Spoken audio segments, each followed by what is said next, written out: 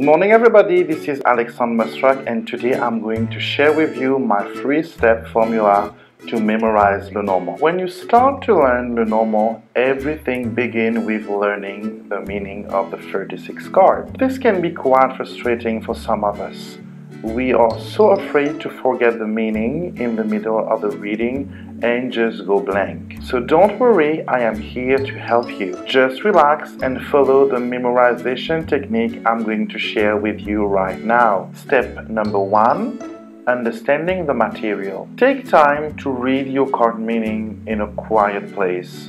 Your brain will be more receptive in processing the information you are trying to memorize. Reading aloud can really help you in this process as well. Step number 2, reflect on the material. As you read your meaning, take the time to really think about what it really means.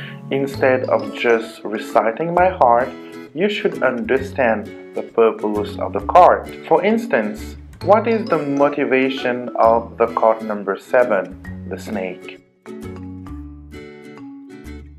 This will really help you get a better sense of what the card means and how it can relate to your situation. Step number 3, write down the meaning. Once you've read and reflect on your card meaning, it's time to note them down.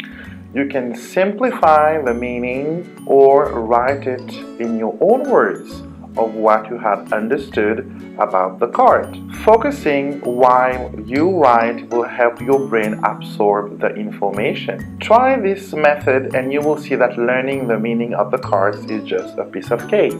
Thumbs up if you have liked this video, leave a comment and I will get back to you. Subscribe to my channel if you haven't already and grab a copy of my book, The Art of Lenormand Reading.